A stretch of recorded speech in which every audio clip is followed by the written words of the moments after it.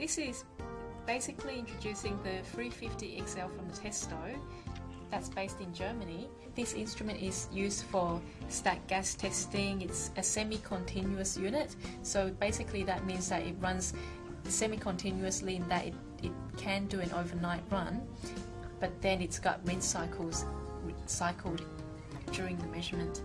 And basically this one is also used in optimization efficiency of boilers, furnaces and burners in the industry, for process engineers for example. So it's not just for flue gas analysis.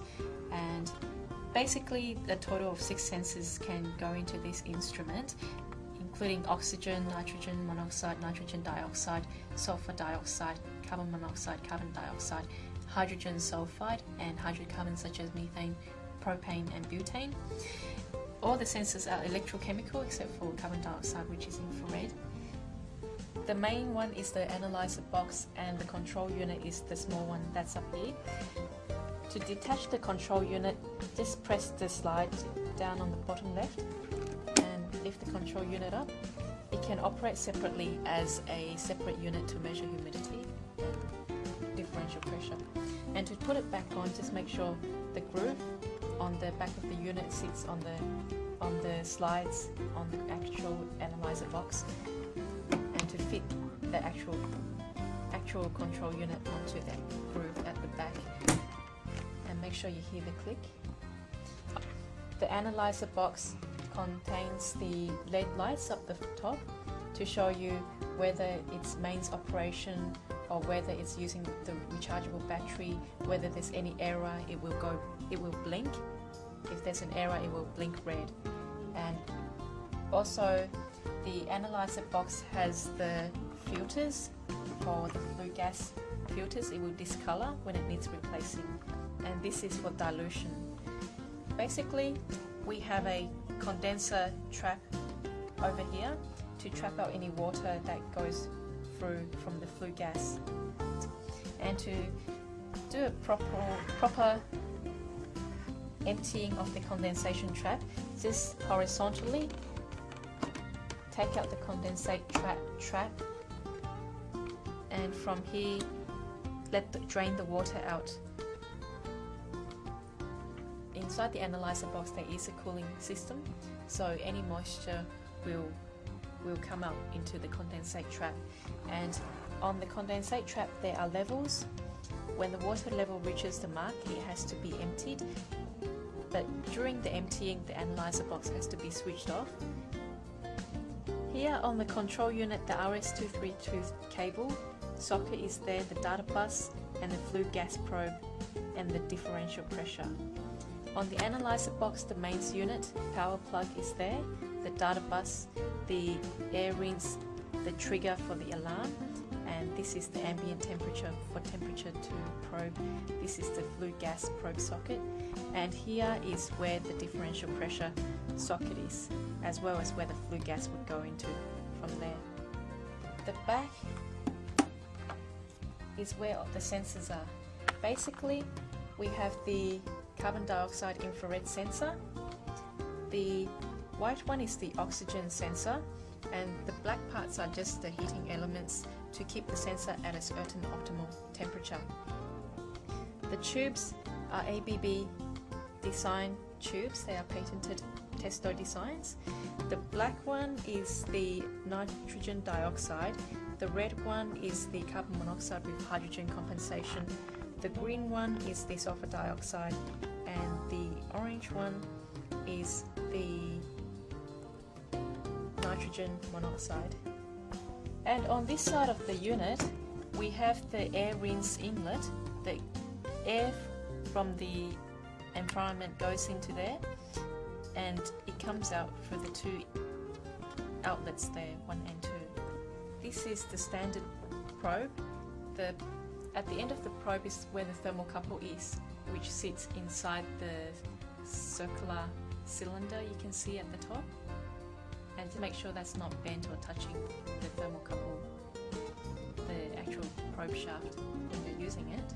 This is the probe handle, and the probe handle has the connections for the probe shaft and gas tubes and thermocouple line. And this is the connector for the gas tube.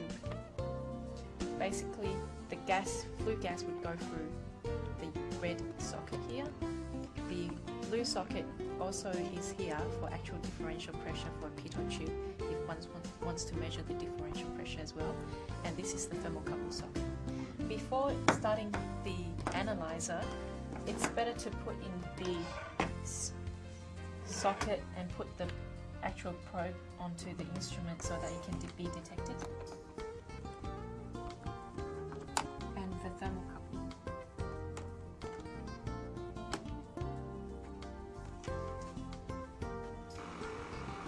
The initiation screen was displayed and the data bus is scanned for connected system components. It's undergoing zeroing at the moment.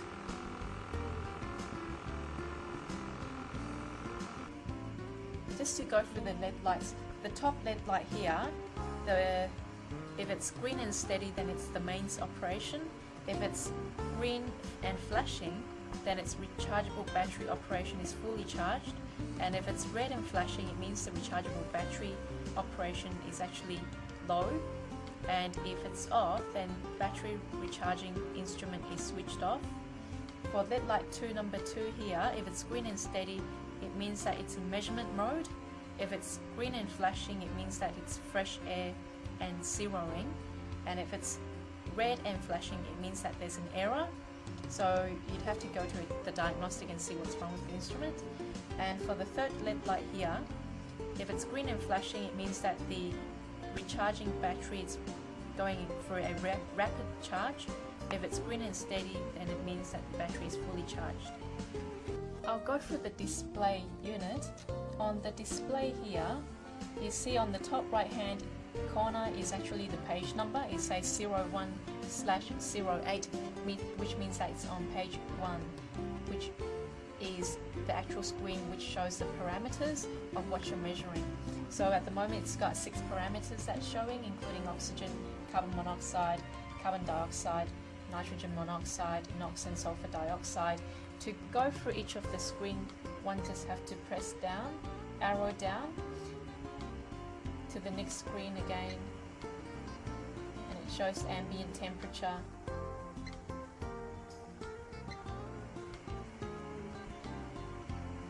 the pump flow rate, carbon dioxide, oxygen reference numbers.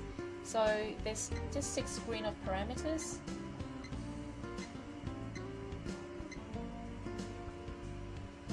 And the second box on the top right hand side is just the box number and the box location, the name of the box, and also on the left hand side on the top it will show you what's happening. If you're doing a measurement, there'll be icons to show you that it's running and doing a measurement program. The actual measurement, to do a spot measurement, one has to use the control function, which is the bottom panel functions on the bottom here. It shows you 4 function keys. Basically, to control those function keys, one just have to use these buttons, the blue buttons on the control instrument. And to scroll through and see what function parameters are available, there's the left and right key. So before you could see the print, diagnostic, air, no program. If you scroll through the function, there's the pump start, zeroing,